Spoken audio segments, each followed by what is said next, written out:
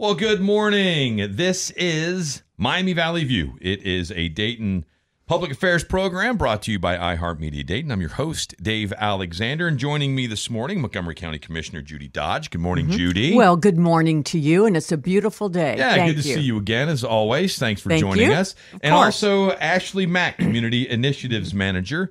So, hi, good morning. Hi, how are you? Unfortunately, we are here to talk about food insecurity, which is it's the topic never goes away. It never goes unfortunately. away. And so we're here and we're trying to help, which is a very nice thing. And we're doing so through Nourishing Montgomery County, which is the local food system, which I think is pretty event happening this coming at the Levitt Pavilion. So give us an idea of what we can expect. You know, basically, since we've had the started the food summit talking about food insecurity 13, 14 years straight. Thought, you know what, let's do something and to get the citizens really. So Levitt just can come here. So we're going to and that's Saturday, a.m. until 2 p.m. And it's free. Yeah. At the Rival Garage. Oh, nice. Are encouraging families to bring their thing. We're going to have cooking days, family fun game. A composting. This is really going to be fascinating. People are going to really learn something. Exactly.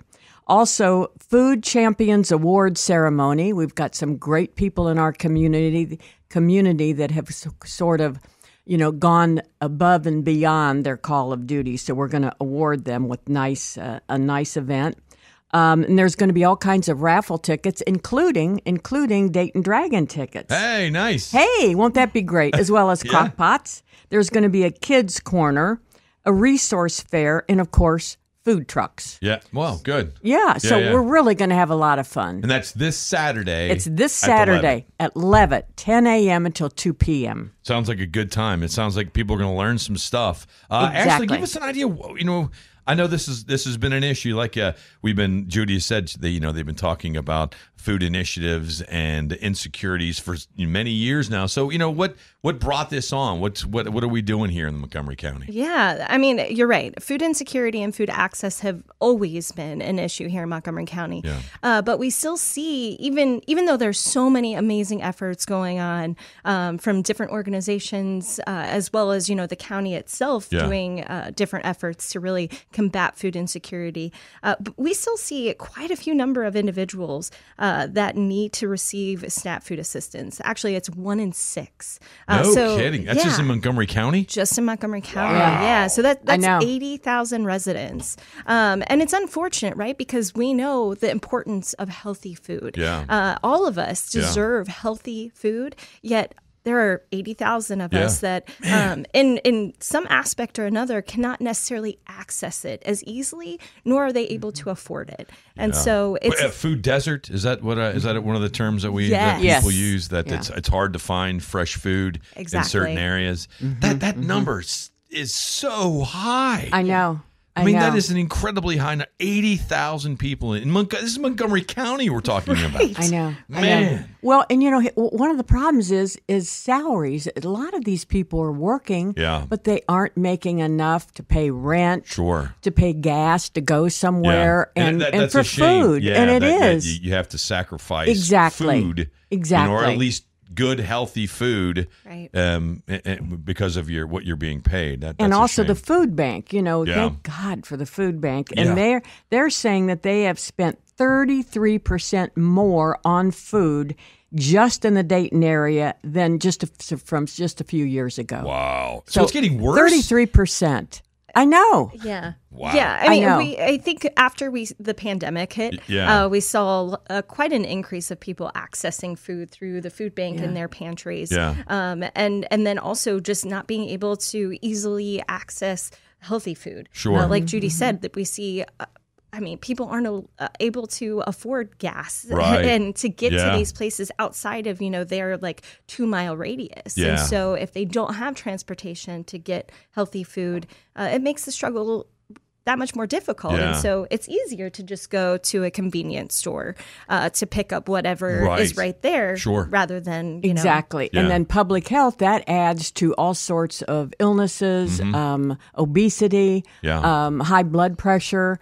and, just problems for everyone. And so that's another major concern. And that is that, they've got to eat healthy food. And, it's great to go to the dollar store and get candy and chips and, stuff like that. But that's not nutritious. Right. That's not fresh produce. Exactly. That kind of stuff. Exactly. So what are we doing to help? I mean, what can we do as the community listening in for this public affairs program? What are some of the things we can do to help? And what are you guys doing that, we can help you? Right. Well, we're supporting a lot of initiatives that are in the works. So just to highlight one thing that's going to be happening this fall is the opening of the Homeful grocery and marketplace. That's actually scheduled to open this fall. Nice. And it's just a great example of how the community has come together. Okay. Here, I think it's off of Gettysburg. Yes.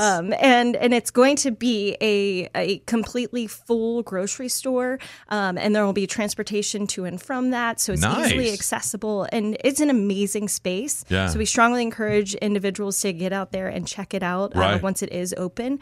But that just highlights, one initiative. Yeah. Again, we're holding the Nourishing Montgomery County event to bring different organizations like Homeful, the Food Bank, Access to Excess. So you'll have a lot of vendors and a lot of people that are helping out trying to get this, food insecurity thing, people learning like, hey, guess what? We have this here. Absolutely. This is where you can go. This is what's coming. Yeah. We want you to be aware of these opportunities for you that are out there right now. That's awesome. Exactly. And, and also there's, In God's Grace, which is there on Dixie. Yeah. And, free food for individuals, healthy food.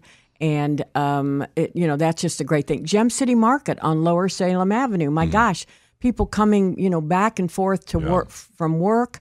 And in that neighborhood there, I think it's Superior and Salem, that is just a godsend to that whole neighborhood and just to everyone. And if anybody gets a chance to go to Gem City Market, you're going to be so surprised. It's just so great there. And Homeful, the other thing I wanted to say about Homeful, not only is it going to be a grocery store, they're going to have Zips Pharmacy is going to be there. They're going to have social workers. Yeah. So, people can come with all sorts of, problems or anything else that they talk to people about. And, I was at the groundbreaking last year. It's moving along and it's going to be open. Just so excited about Homeful. It's an unbelievable food desert. Right. Yeah, it's Germantown and Getty's area. So we're steps forward, but out. And that's what Nourishing is really all about coming up. This Saturday. It is at the Levitt Pavilion from 10 a.m. And I had just asked, and I'm gonna ask it again, but in the community, they want to help. There are people out there that are going to want to help. How can they do? Do you guys have volunteer donations? What can they? All of it. All of it. That's good. So if you can't, then you can donate your time. There are people that go out and do donations, and they would volunteers come and help. Yeah. Give as they drive up in their cars. Yeah. Same thing with a lot of them. Right. And we're just naming just a lot in our area. 100%. Throw this out. Yeah. The first 5 at the Levitt this Saturday. Free popsicles from C's Ice Pops. Oh yeah. Oh, well, I know. I'm great. Yeah, that's outstanding. Yeah, and it's free. Yeah. Yeah, we're also going to have items from 2 other vendors, collab.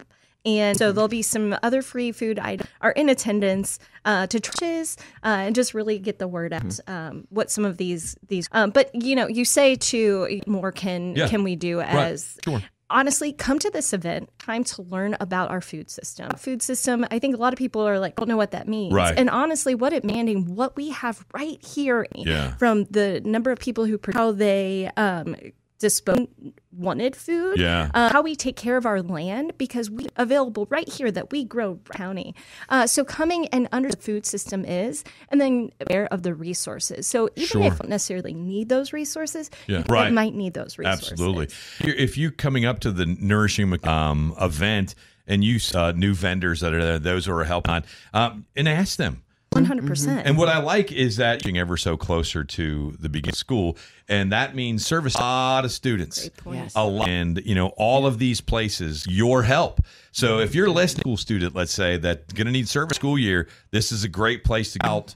Who needs help, when you can. And it's just an easy stuff. I mean, it's going to be 10 a.m. to 2 p.m. Yes. It's county celebration of the local food. See some of the great things happening, this great food initiative. And I mean, 80,000 people, county alone. Think about that. 80. Huge number. And that's just one county. I know. Can you imagine the larger Cleveland? Oh, my gosh. And 80, I think, city of Kettering, I think, is 758,000. So that's more than just the city of Kettering. Yeah. That's scary. It is scary. And I'm glad we're helping. I'm glad you guys are doing some great things. So before we get out of here, we have a few minutes left. We got a great event happening this Saturday. What's coming in the future? Oh, I think this is just the beginning, quite honestly. Good. Yeah. This is, like Judy mentioned, this is kind of the next step from what we were doing previously, which was the Food Summit. Yeah. This is our pilot year to see how the community really responds to understanding. How they react to it. And so I think it's just going to continue to grow. Yeah. We also have the Montgomery County Food Equity Coalition, who's a major part of this, and Judy's been a huge champion of that over the years. And we're really going to be focusing on how we can continue to support the organizations here in Montgomery County and the work that they do, but then also look at policies that can really help to bolster the work that they're doing in the community. Yeah, if anyone goes through there and says, oh, I have an idea, come and talk to us. That's what they're for. So, that's great. Yeah. All right, so it is this Saturday. Once again, give me the details if you would. Yeah, it's this Saturday, August 10th from 10 a.m. to 2 p.m. at the Levitt Pavilion. And like Judy mentioned, free parking available at free admission. Not to mention, another thing that's super exciting, we will transportation from to the 2nd Street Market, able to access all farmers and then back. So we'll have free transit by the RTA, which was a huge blessing. So come and make a day of it. It's going to be really cool. Yeah. All right. So in the future, I know this is a great volunteers. In the they can't make it, let's say this week, and they go to a website maybe and check how to volunteer or how to donate. What I'd say is definitely mcohio.org. We're going to have some information on there as far as what the food system is and to get more familiar with it, and then you'll have our contact information, and we'll be able to help connect you out to those agencies. People are out there; they want to help, and so that's great. Thank you. Yep, that's one thing about Montgomery County. We just have wonderful people here that do want to help, and they understand. Let's get some help. This is great. Looking up this Saturday, Judy, Ashley, thanks for joining in this morning. Oh, thank you.